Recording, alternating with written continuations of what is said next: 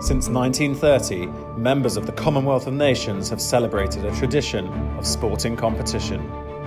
5 gold medals, 1, 2, 3, 4, 5 in the swimming pool. 88 years later, in this age of opportunity and renewed relevance for the Commonwealth, the notions of our movement and what it represents are more vital than ever before.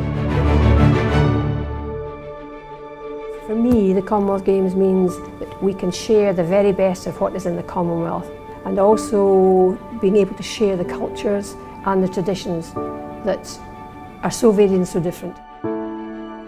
No idea what it felt to be told that you're going to a Games, especially your first Games at the age of 15, 16, and never having been on a plane before, never having been outside the UK before. Louise Campbell of Scotland has the perfect start. We had a very small team. There was only 4 girls in that team. To be selected to represent Scotland, we were awestruck, absolutely awestruck. People are starting to identify with the Commonwealth once again. This unique family of nations is seen as a force for good in the world. And the athletes, as leaders and ambassadors for Commonwealth sport, they see the opportunity they have to improve and transform society for the 2.4 billion citizens in communities all across the Commonwealth.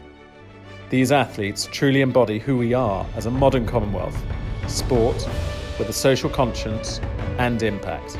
Honestly, I never thought I would have been the one to actually make history in the Bahamas. With Gold Coast 2018, preparations for Birmingham 2022, new members joining our family of nations, the Commonwealth is in the spotlight once more. The Commonwealth Games are so completely different from any of the other major big games because we all have the shared values. We speak the same language and we are one big family. The Commonwealth is more relevant than ever before.